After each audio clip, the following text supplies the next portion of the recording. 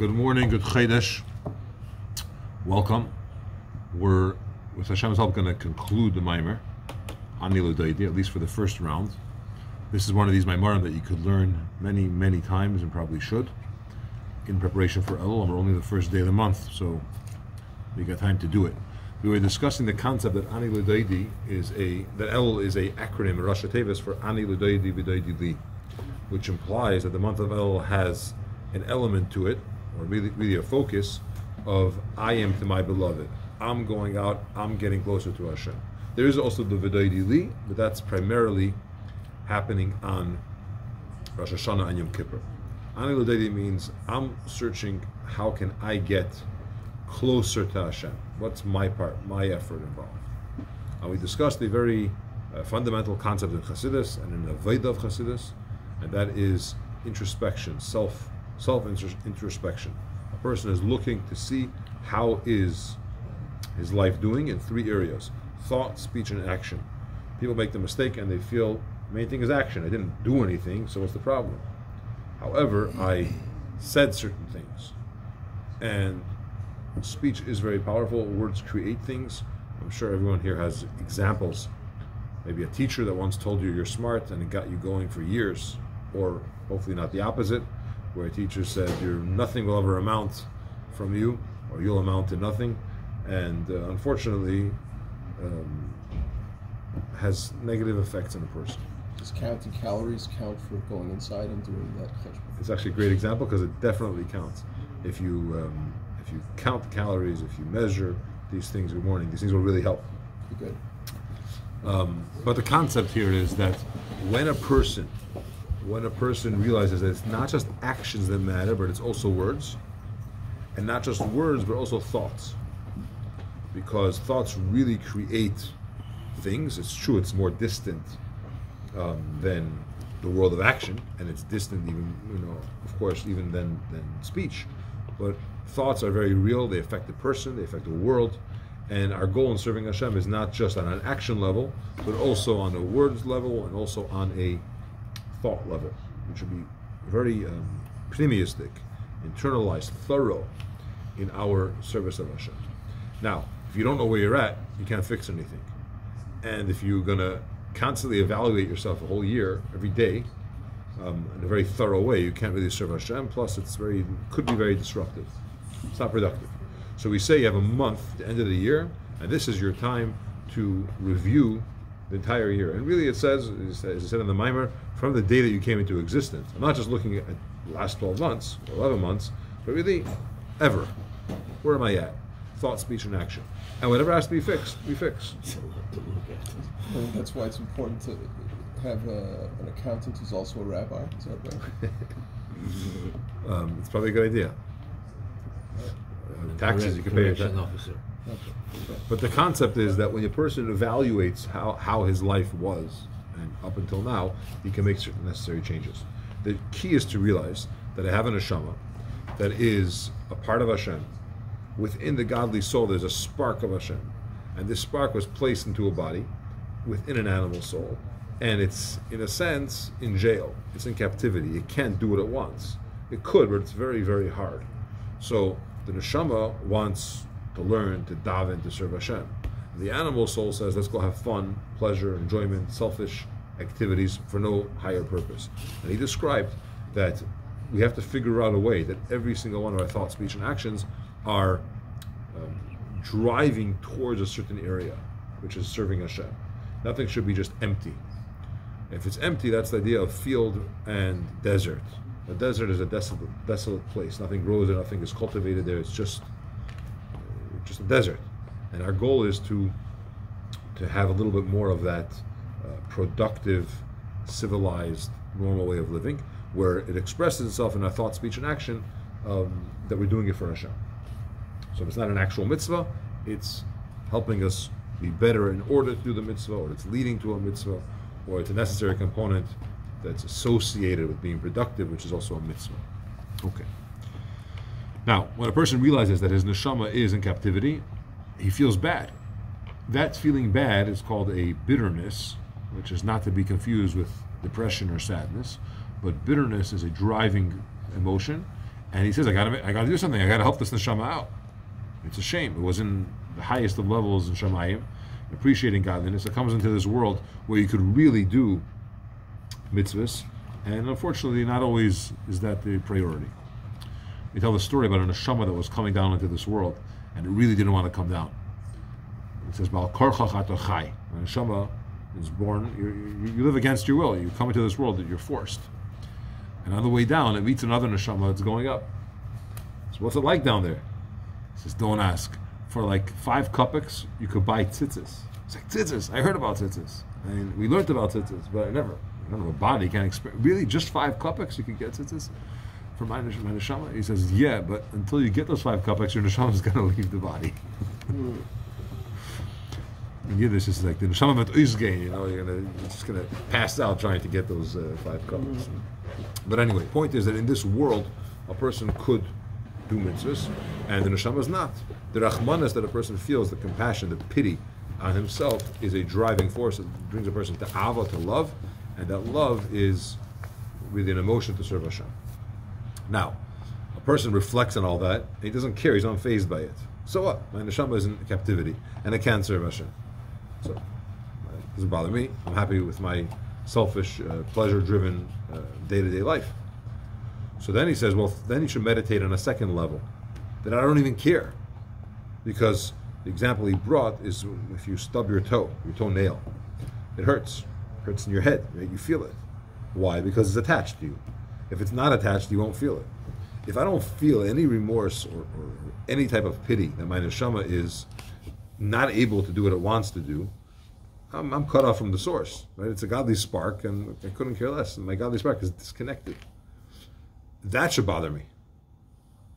So if the initial stage does not bother me, then that should bother me. Now, what if the second meditation doesn't work, and I'm not bothered by the fact that my neshama is in captivity. I'm not bothered by the fact that I'm not bothered, which means I'm cut off on some level. We clarified you can't really be cut off, but there's a certain insensitivity which should cause me to at least feel bad, and I don't. Then there's something called transforming the red into white. That's the idea of, it says that the rose goes from red to white. The development stage, or when it comes to kashering, you put so much fire, so much heat onto something that the metal goes from red, the fire which starts with red, turns it into white. Red is an expression of Averes, as the Navi says. Sins are expressed with the color red.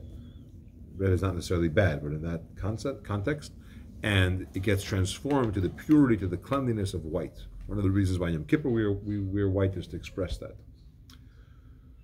How does one do that? It's through burning. And it says when a person takes their body and goes through fasting or sigufim, which are self-inflicted inconveniences to the body, we deprive it from the pleasures and maybe conveniences of physical life, that transforms the red to white, and then he gets more sensitive to godliness, is more focused on that and not so much on, let me enhance my material pursuits and pleasure. To clarify, the Rebbe tells us that we don't do that today because the side effect of it is not worth it. Back in the day, people were much stronger physically and also spiritually, and therefore fasting, even though they're going to be weak, it's not going to reduce their kavanah and davening, for example. They're not going to be like, I didn't eat for 4 hours, I can't concentrate, I can't learn. But if you're going to fast, and as a result you're not going to learn, so then you kind of miss the point. Besides the prescribed fast of Shulchan Aruch, in general, a person should not do that. And for sure not rolling in the snow and doing other types of self-inflicting things, which were okay many years ago. Today we don't do that. But there are other ways that a person could deprive some of the unnecessary pleasures of life, which he does just for the sake of pleasure, and refrain from that and have a little bit more of a focus on what's important and not only on fun. But fun's important. The right people, the right time, in the right way, but that's not the end game. Okay. One more thing he says. This is where we're up to the last paragraph. We'll start from the beginning. Says one more thing. A person has to come up with various different ideas, ways within his soul. In Shir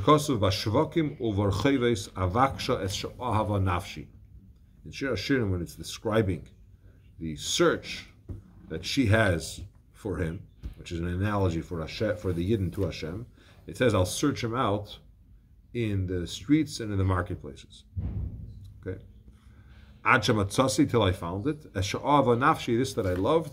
Achaztiv, I held on to him. V'le'ar penor, and I won't let go. Ad she'evesiv al beis imi v'al cheder hiraisai, till I brought him to the house of my mother and to the chamber of my parents. In short, what happened was there was a girl that went out to the countryside, and there was a shepherd there, and it's described how she really wanted the shepherd, and they talked, and everything was great and beautiful. And he said, I'll finish work, I'll come to the city. He never came. So she went out looking for him, and she asked the guards of the city, did you see this person? So they laughed at her. What do you mean? You think he's coming? He's not coming. She said, no, he said, and she looked, she couldn't find him. And after searching and searching, she was so upset, she just went back home. And by that time, he was searching for her. And he ran and he found where she lived, but she already locked the door. He knocked on the door and she said, I'm ready, I'm going to sleep, I'm done. And so he tried to get into the door. And basically, at some point, he kind of gives up. And she, when he's not interested, she says, I'm going to go find him. And she goes out to find him. And that's the neshama. Hashem is calling to the Yid and saying, let's go. And the Yid is, whatever, not today, not interested. And then the neshama realizes, I'm on Hashem. But if you didn't want me, so then Hashem is not, quote, not so accessible, if you will. And then it goes back and forth. But at some point, the neshama says, I'm going to go find it and hold on to it and not let go. So there is this process, and this is what he's talking about, is searching out Hashem. That would have been a Class X felony, by the way, had he entered the home without her permission. Okay. Counsel. Yeah. The police wouldn't have shown up now. That's right. However, the fact that he wanted to come in inspired her, we'll call it, to want him. So even though he couldn't get in, he left, then she went after him. Pirush she'ava nafshi. There's a great advantage here. I'm searching out for this that my soul loved, past tense, meaning I'm not starting from scratch. There's a relationship here with me and Hashem. And my soul loved Hashem. Why do we say this? The Yidden, we came up in Hashem's original mind. Meaning, even before creation of the world, the existence of the Yidden find our place in Hashem's mind. The mind is a very deep part of yourself. It's a very internal part of yourself. And we're there. And in the parlance of Kabbalah, it's called Tehiru Ilah. We say this in Brachis. It's pure. Pure is even before Atzilos, Bria, Yitzira. It's very high up. Our neshama comes from a very, very deep spiritual place. And because of that, it's appropriate to say that our neshama has loved in the past. Now it's a little tainted and it's a little bit confused, perhaps, and in captivity. Not the neshama, but where it's placed, it's in captivity. But I'm searching out for that original state where I was. Before Ata Barasa. As he explains this on the pasuk of Yeinasi B'Chagei Yasela. From this level comes the hidden light, the fact that our neshama originates or was once in a very deep part of godliness. From there comes this hidden light. We spoke earlier that when Hashem created the world, it says he saw that the light was good. So the Medrash says the light was good, it's good to conceal this. This is treasure worthy. Where did he conceal it? He concealed the light within every single Yid.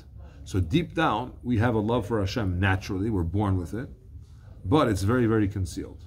That's what I'm searching for. I'm numb to spiritual pursuits based on the evaluation of the past year, and I see, it's not really my drive. And contemplation and meditation is not doing it for me because I'm just not getting, whatever, I don't care. I don't even care that I don't care. Then you got to go searching. Search for this that you already lost. Because I have it.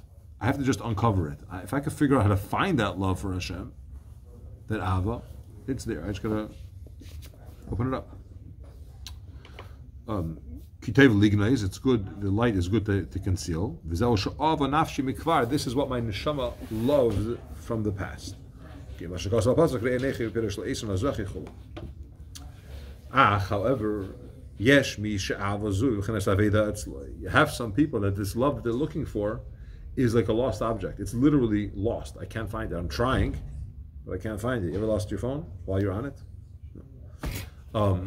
So you're looking and looking. I'm not that old either. It happened to me.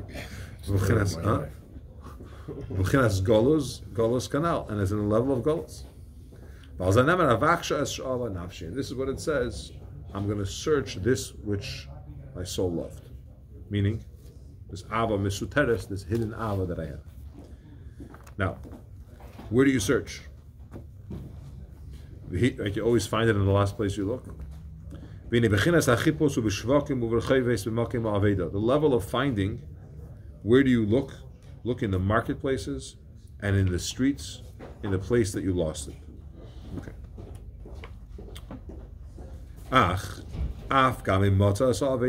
Even if I did find this lost object, let's say I searched and I was able to uncover that hidden love within myself. Love to Hashem. But now this love has to be contained in something. It can't just be an emotion, because it's going to last for whatever the inspiration is. If it's an hour, if it's a day, if it's a week, whatever the inspiration is, it's light. You have to have some keli that's going to contain this ava. So what are kelim spiritually?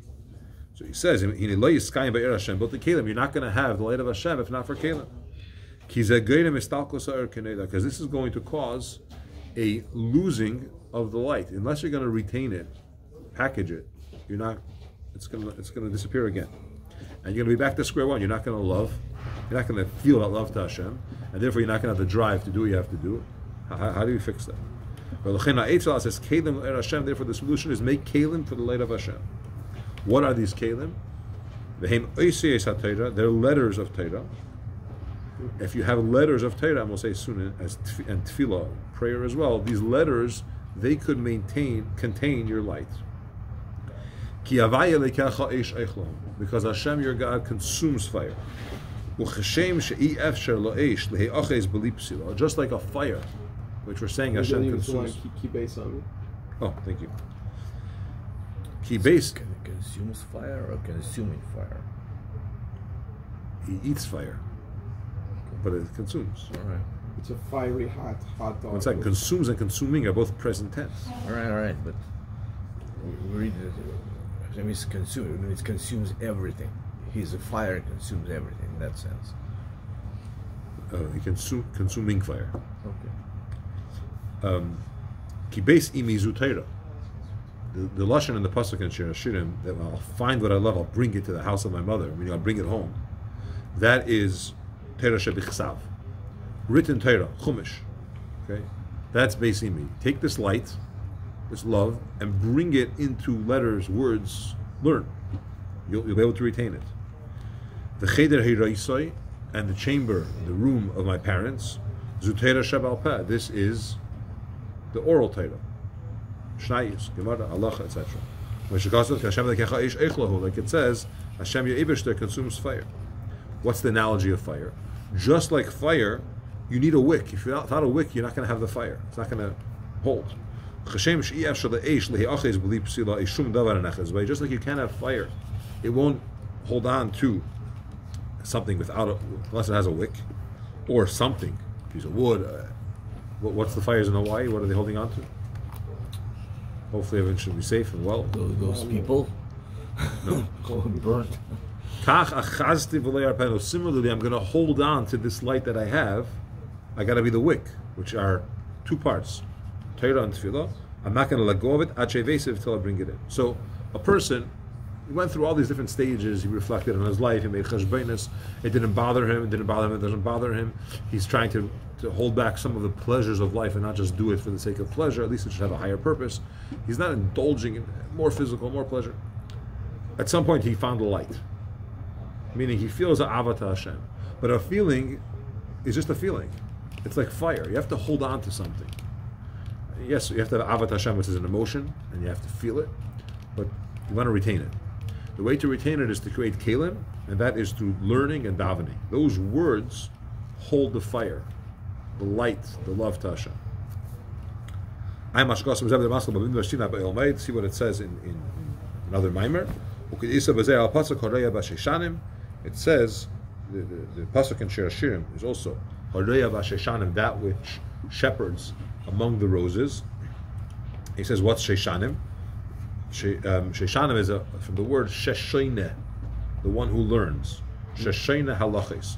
Sheshana is a rose, right? But Sheshene, right? We say in davening, call Sheshene halachis. Anyone that learns, reviews, learns halachis. Vishinantam levanecha, right? It's all the same words. So that is the idea of learning halachis. You need to learn in order to retain that love. We brought the example of transforming the red to the white. The feelings are great, but you have to have something that's going to hold it. That's why it says the one who shepherds, right? What's the shepherd? Shepherd means that you're sustaining something. In the case of sheep, you're taking care of these sheep. In our relationship to Hashem, there's an interesting duality. Of course, Hashem takes care of us, but there is an expression, Ki Yisrael mefarnesin lavim shebashamayim. The Yidden are giving sustenance, we're shepherding, so to speak, to our Father in heaven. We're providing something for Hashem. What is that? Through one's involvement in Torah, which Torah is Hashem's will, what happens is spirit evokes spirit. Ruach aisi ruach, ve'amshich ruach, and it brings forth ruach. It should dwell the inner desire of Hashem. Just like by people, if somebody knows or you express your interest in wanting to be with this person or having a relationship with this person, bar any prior experiences or other side reasons, normally the person, hey, you want to be friends with me, I'll be friends with you. Like, why not? And it's not just why not, it triggers something within you, right? This person likes me, so we can get along. In our relationship to Hashem, obviously he's not limited like a human, but the fact that I'm turning to Hashem evokes from Hashem to turn to me. So I'm shepherding, so to speak, or sustaining Hashem. When that happens, it becomes reciprocal or cyclical, right? And then it keeps going back and forth. But we have to do something. So in a sense, we're feeding Hashem. By the way, the Baal Shem Tov came once to a town, and he asked somebody, so funny, I've said the story too many times, briefly, he asked him, how you doing? And he said, he didn't answer him. He was learning, and he didn't want to be disturbed. And basically he told him, you're depriving Hashem of his livelihood. Who talks like that? He's startled. And he says, the guy that was learning, davening, he was basically explained to him, V'ata Kadosh Yeshev Tehillah Yisrael. David HaMelech says, you holy sit on the praise of the Jewish people, which basically means Hashem sits, his support is when a Yid says Baruch Hashem, Mitzvah Hashem, with Hashem's help, thank Hashem. There's ways that we, in a sense, support or provide for Hashem. The shepherd expression is that we're doing something to Hashem. Obviously, Hashem doesn't need anything; He's perfect and so on. So when we were involved in Torah, which is Hashem's desire, we bring this out. The Yeshero Misgala by Bechinas Primes Yitzeni Yisbarich, that within the person should now dwell the inner in words of Hashem's desire. Just like physically when a person eats. So we said before about fasting, so now we're going to clarify. When you eat, his soul, you're attaching your neshama to your body through food, right? If you don't try this, but if a person doesn't eat for too long, then there's some kind of attachment that's not there. That's why I prefer sticky foods. It helps, right? Yes. Through the food, the keches of his nefesh, they expand in a broad way. I guess literally too.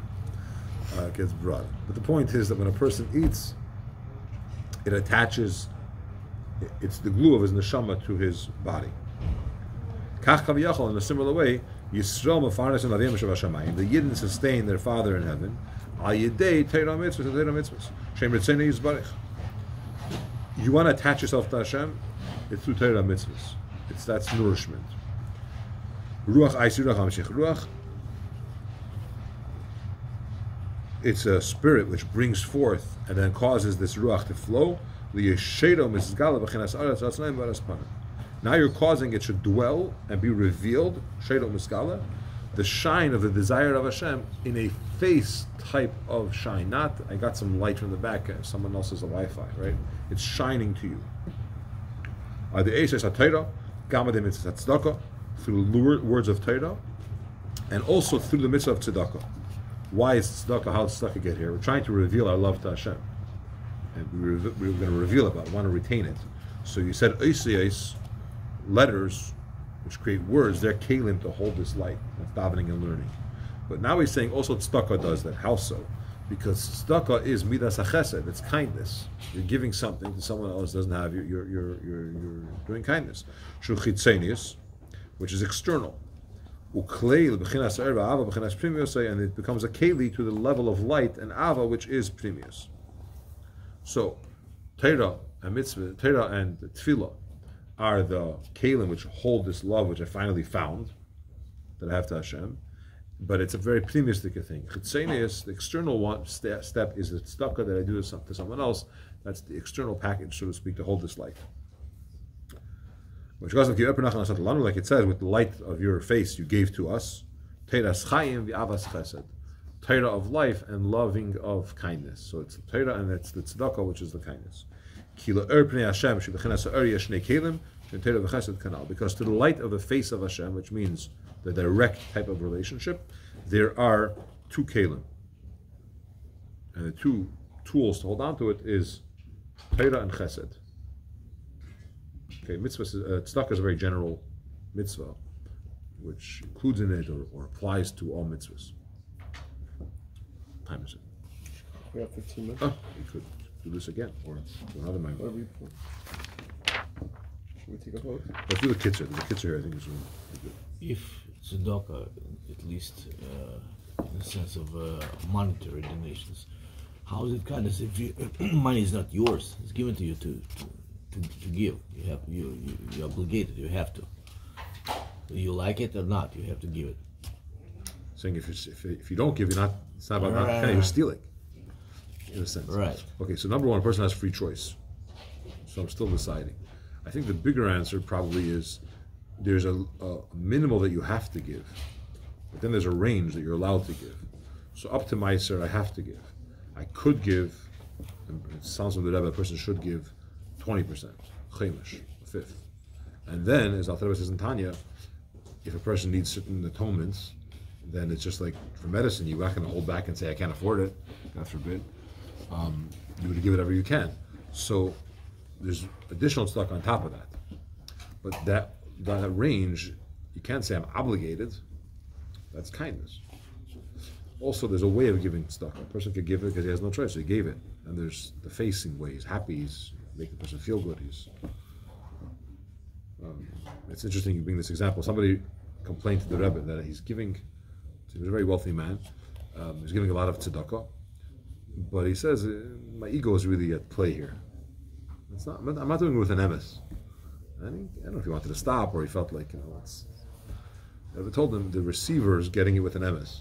Like on the receiving end, he's really like, he really appreciates it. In other words, don't get caught up so much that you're not doing it with an emes regarding tzedakah. It's being done, and the receiver, But you're still fed, right? You're going to become exactly. You'll become. As a Gemara says, if a person lost a loaf of bread on the way home from the marketplace, someone else found it and survived thanks to that piece of bread. He comes home and he's looking through his shopping. Where's my bread? He goes back to look for it. He's not miyayish. I don't give up, and I need this bread, and I hope no one finds it. I need it. No one should take it. He still gets credit for that tzedakah that he gave. He didn't want to give it. He regrets that he lost it. If he finds it, he's taking it back. But someone's right because it was his, and someone benefited from it. He lost it. He didn't give it. Still is his credit. With the Mishloachim, I have the habit of screaming, fine! Every time I give $1. Is that exemplative of the sort of attitude that we're looking for? See, he gives a big smile to them and shakes their hand. That's the way to do it. Beautiful. A certain amount of harassment from who is over the top for me. Okay, we're being recorded. So. Okay, let's do a kitzur here. The next section. Kitzur b'demascha ani l'deidi. Aleph. Be'elul mascha b'chinas ani l'deidi. In summary, during the month of Elul, starts the avodah of ani l'deidi, I am to my beloved, which means, translates as, the hainu, isarosa de lasata, it's an awakening from below. You're not necessarily inspired, it's not Yom Kippur by Ne'ilah, it's a weekday. And you say, I am going to do my part to become better and to try to improve and so on. It's awakening from below, word below. And the Yom Tevim, Rosh Hashanah, and Yom Kippur, including Asar Yismei Tshuva, who v'doidili, that's when my beloved is to me. You feel something, and Hashem is coming to us, waking us up to do it. The Amshach of Hashem down here, it starts off with his left is under my head, which is also Shir Hashirim, the idea of embracing, but the point is left represents Yira, fear, and that's step one. The left is under the head, and then there's an embrace. So it starts off with Yira, which is the person going towards Hashem. In Elul you have a revelation of the Yom Midas Rachamim. This is a summary, so it's concise. If you ask the question, if there are Yom Midas Rachamim at play here, how come it's not a Yantif? The whole month of Elul, what makes a Yantif special? There's a certain spiritual energy that's going on, right? There's a holiness. So if Gimel Midas Harachamim, the 13 attributes of compassion of Hashem, are revealed in this month, it should be a Yantif Rachol, right? Something the whole month.